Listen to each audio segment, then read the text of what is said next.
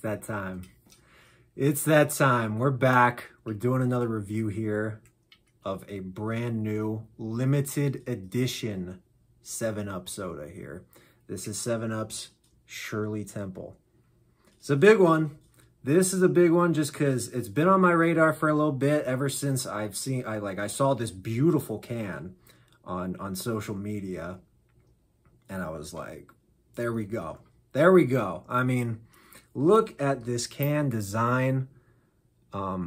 Just that nice flat white 7-Up here with a little bit of shading on the 7 right there. But nice and white, nice and clean, crisp. This kind of really subtle off pink color on the can. And this, you know, the gift wrapping on the spot right there is kind of the cherry on top, so to speak. But yeah, they're kind of like marketing this as a holiday beverage. I don't know if Shirley Temple like traditionally is holiday. You know, that's kind of not what I associate it with. But like, you know, when you make the can look this good, you know, they're kind of selling me on it. But yeah, if you look at the marketing, they got it in the fucking... You know, they got it in the fucking glass with like the white and red straw. Like, ooh, fucking, it's cold out there, you know, it's almost Christmas. Fucking crack open a new 7-Up Shirley Temple. But yeah, this is a big one just because, you know, Shirley Temple is fucking, it's good. Like, when you get that shit at a restaurant, it always fucking hits. And, you know, you've never had it like this in a can. Like, I can only think of one other time I've had it like as a pre-packaged product, and it was so fucking bad. It's that Boylan's fucking glass bottle, and it was so fucking bad. Like, this was 10 years ago and I still fucking remember this shit. Like, it was fucking awful. It tasted nothing like a fucking Shirley Temple. And you know, that's what I'm hoping for with this shit, is if you can get the fucking restaurant quality Shirley Temple like in a can, you know, like, this is going to be a fucking winner. And, you know, this is limited edition. So if it's really, like, as good as it could be, I mean, this might be a load the fuck up situation. Like, go out now. Like, we're talking pallets. You're buying pallets of this shit because, you know, you never know if they're going to bring it back or not. Like, fucking Coke Starlight. Like, I wish I'd fucking grabbed hella pallets of that shit because that was good. And I'm down to, like, 2 cans of that. And I doubt they're ever coming back with that because it was kind of such, like, a wacky-ass product. But... I'm just gonna get up front, out of the way. Like, I'm really not expecting this to hit what I want, you know? Like, there's no fucking way that it's gonna be just like the restaurant Shirley Temple, like the cocktail Shirley Temple, you know? There's gonna be some compromises, there's gonna be some changes here, and you know, we're just gonna have to fucking see. It says pomegranate and cherry soda. So I'm glad it's not just cherry. This is not just cherry 7-Up, you know, because that would have been easy. It's got the pomegranate too, which is supposed to match up with what grenadine actually is. And, you know, the reason I'm holding this is because, you know, we're not just going to fucking review the soda blind, you know. We got to make a fucking Shirley Temple to compare it to, you know. We need a baseline. So let's get this shit going. Let's get this going. I gotta flip the camera. I don't know if you can. Fucking mid-video. Whatever. We'll just do it like this. We'll just do it like this. So I think a lot of people make their Shirley Temples with fucking ginger ale. I guess that's like the purest way. If you look at Reddit, like, oh, got fucking ginger ale in there, you know? You know, we're not doing that shit. We're doing fucking lemon lime. Just because, you know, it's a 7-Up review, so there's got to be some integrity here. Like, we got to compare fucking, you know, we got to have some integrity. You know what I'm fucking saying? Like, we can't just be dicking around here, so we got to make sure we're doing the correct comparison. So just pour that shit in the cup.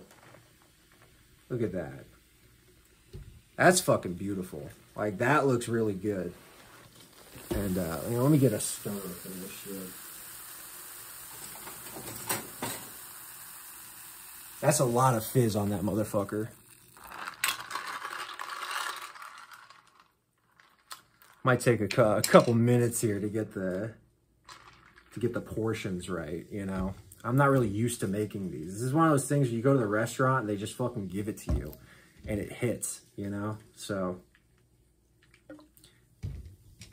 might be a minute here. But yeah, let's mix this shit up. Let me get what a proper Shirley Temple should taste like on the palate before I go into the new one here.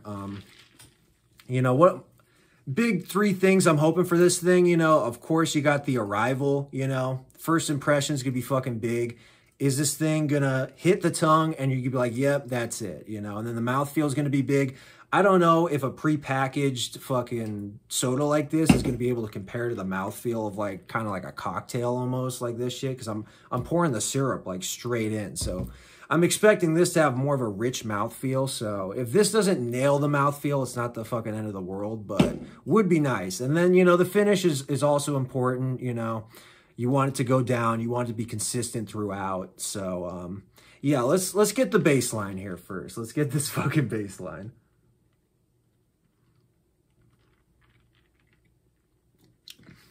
Oh my God. You know, that's fucking incredible. That shit hits so fucking good. Every time I think of Shirley Temple, you know, I feel like everyone's got a fucking Shirley Temple memory, just getting that shit as a kid as a restaurant, you know. For me, it was fucking, it's called the Old Spaghetti Factory. Fucking, you know, that's like the first restaurant I think of when I think of like good atmosphere in a restaurant. Like as a fucking kid, there was like a train in the restaurant and had the fucking fancy ass chandeliers and shit. Like that place was fire. And the Shirley Temples there were like fucking amazing. You know, that's probably the first time I ever had one. And it's still fucking amazing. It still tastes so good. All right. Yeah, I got a good idea of what I want. So let's get this shit going. We're gonna pour it in the cup too, just because, you know, I want a pretty even comparison. Yeah, you want the aroma to be flowing in. You know, you don't want to just be sipping it from the can. All right, look, pretty dark bubbles here. The head is pretty pink, pretty fizzy. Kind of thin on the nose. Yeah, let's get a color comp here. I'll put the spoon so I know which one is which. So here's the OG. Here's the new 7UP product. You know, maybe because it's the portions I use, this one's a lot darker.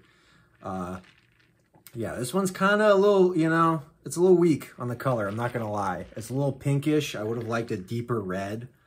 Get on the nose.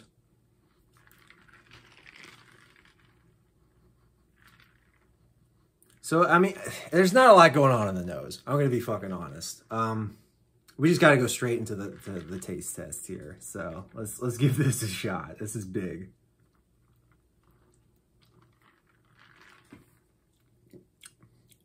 It's not even fucking close.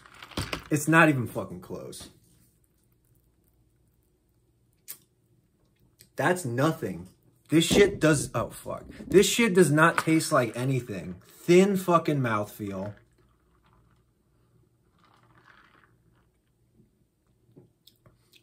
You want to talk about a fucking arrival?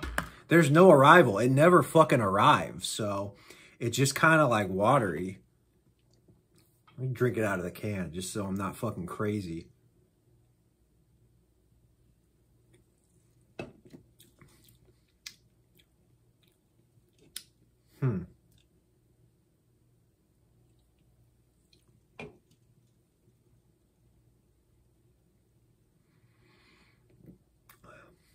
That's a little bit better out of the can. I'm not going to lie. Out of the can, I think it does hit some of the notes that you would look for. Kind of, again, pretty weak fucking arrival. Like, that shit does not fucking, you know, state its arrival. It does not fucking, it does not slam the door open, you know? It just kind of sneaks in at night pretty quietly. Just kind of, hey, how's it going? You know, it's not like, hey, what's up? What's good? You know, so pretty weak arrival, but once, you know, you get it in your mouth, you swirl it around a little bit, you're like, all right, that's, you know, that's Shirley Temple. Like, that's like a really weak, like, you know, maybe someone poured a little too much fucking 7UP in it, but, you know, it reminds me of a Shirley Temple, you know? I gotta try this shit again, because out of the cup, it's fucking, like, embarrassing almost.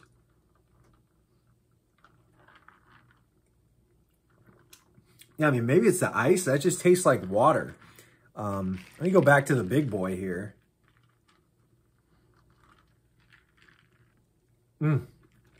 My God. It's just like, it's night and day. I mean, that's not even fucking close. Yeah, thin, carbonated, fucking watery, like, you know, a good approximation out of the can, but there, you know, there's that note in the Shirley Temple when you sip it and you get that note and it's like, oh, there it is. It's not really in here. You can kind of manufacture it if you really put your mind to it. You can kind of manifest it almost. Pouring it out of a fucking cup like they market with that silly ass fucking red and white Candyland fucking candy cane straw. No, you're not gonna get that shit at all. It is not gonna fucking take you back, you know? So kind of a disappointment. The can still looks really good though. You got to give them that. I mean, they nailed the nailed the marketing on this one. You know, the can just looks so delicious, and I'm probably still going to finish the case and enjoy it just cuz like holding this can is like, it feels special, you know? You're like, all right, I'm drinking a fucking pretty unique soda here. So that's cool. But we'll give a last sip here, give some final thoughts.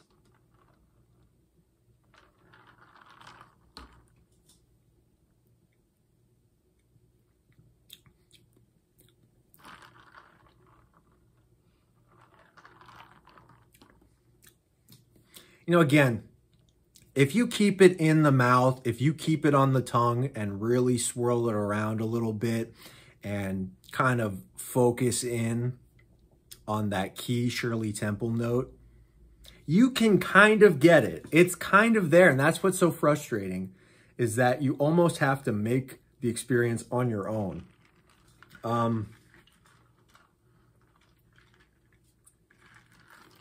mean, that's, I don't even have to think. That's just right there. I mean, that one is fucking amazing. This one, again, I think a lot of people will not be disappointed, because if you just drink this on its own, it probably is really fucking solid. I think the fact that I have a back and forth right now is really coloring my perception of it. But, yeah, fucking a bit of a disappointment, but I think they did like a pretty decent job given what I was expecting. I wasn't expecting it to blow me away. So the fact that you can kind of get it is a positive.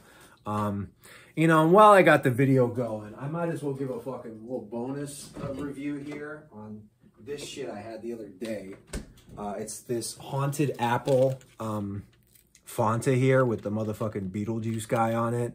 Again, great packaging, but fucking terrible. Like, this shit was, I mean, it's supposed to be like a spiced apple. I'm not even going to fucking sip it right now because it's just, like, so disappointing. But, yeah, you see, like, I didn't even finish it. And you can tell, like, you know, if it's, like, a horrendous, like, you know, maybe you spit it out, I guess. But you can tell I kind of really tried to give it a shot. But, I mean, I tapped, like, right here, you know?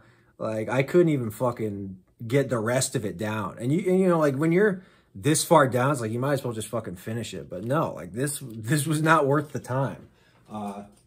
Having said that, I'm still gonna put it back in the fucking fridge and maybe save it for later. But yeah, 7UP Shirley Temple, pretty good. Maybe a good mixer, but if you're gonna make a fucking cocktail, you might as well just bust out the grenadine, you know. Yeah, happy fucking holidays.